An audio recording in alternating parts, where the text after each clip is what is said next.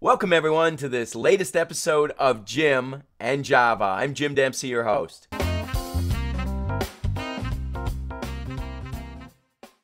Well, welcome back everyone to this next episode of Jim and Java. Always excited to be here to answer your fundraising questions. We've got a great show ahead for us today. If you enjoy what you hear, be sure to hit the like button and put comments down below. If you've got questions for the Jim and Java show, include those in the comments section below, or make sure that you reach out to me at a wide variety of platforms. You can reach out on Twitter at DevFStrats and use the hashtag Jim and Java. You can reach out on Instagram at Dev Effectiveness Strategies, and also reach out to me on Gmail at developmenteffectivenessm@gmail.com. Let's get into our first question for the day.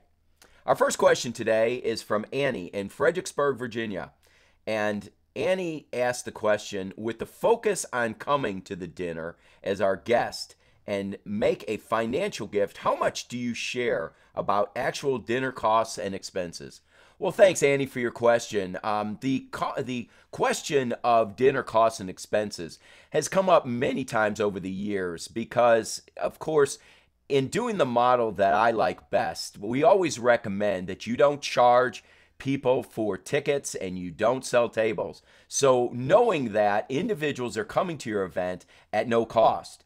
And so there always is a question about how much does my meal cost? And to be real frank, I always avoid the question or avoid answering the question as much as I can.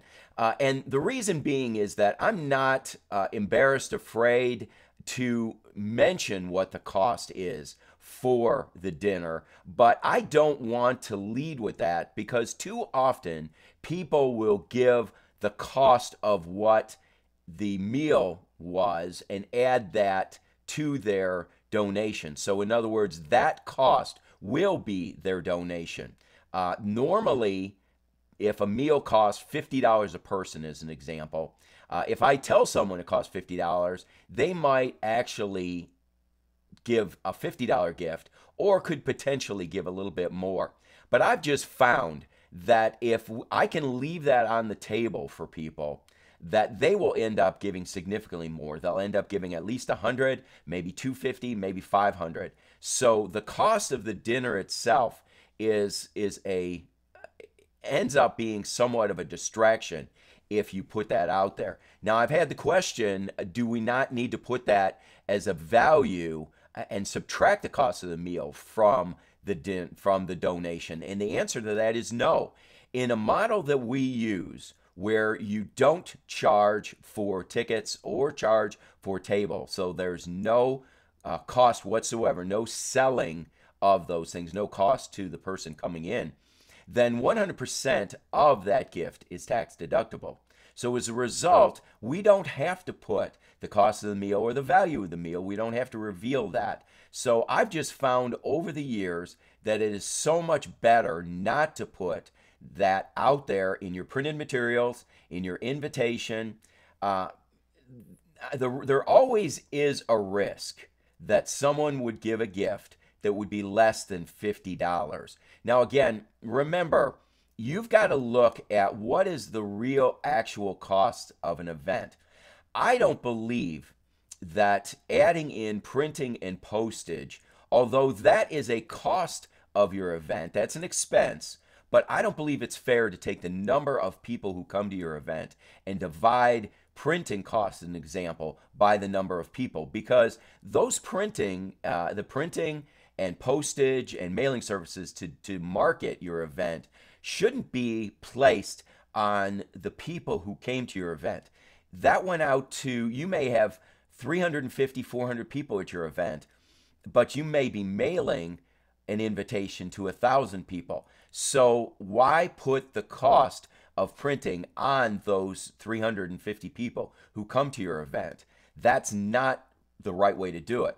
If you're going to take a cost per plate and charge that from as you're calculating a cost per person, that may be a valid cost. But to add in printing and postage to the cost per person who shows up, to me, is not a valid way of measuring your expenses per person.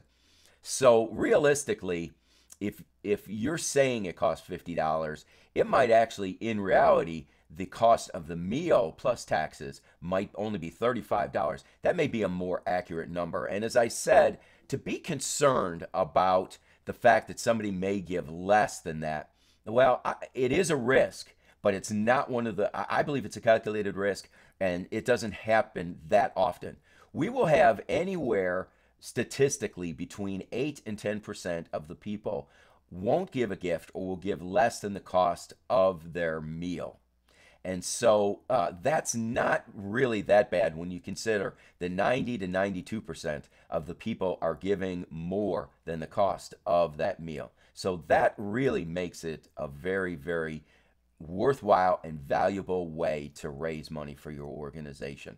So Annie, I hope that helped you, and I appreciate so much the question. Well, ladies and gentlemen, I hope you enjoyed the show today, Jim and Java. If you did, give it a thumbs up. And be sure to leave some comment or question below if you've got that in the comment section. Be sure to let us know if you actually charged for ticket prices, sell tickets, or sell tables. And also, if you have ever let your guests know what the actual costs are for your meal or for the dinner. And that would definitely help us to know what others are doing. And please make sure that if you need to reach me, you can do so at developmenteffectivenessm@gmail.com. As I always say, we strive to reach our goal of helping you to increase income and become fully funded. Thanks a lot. Take care. See you next show.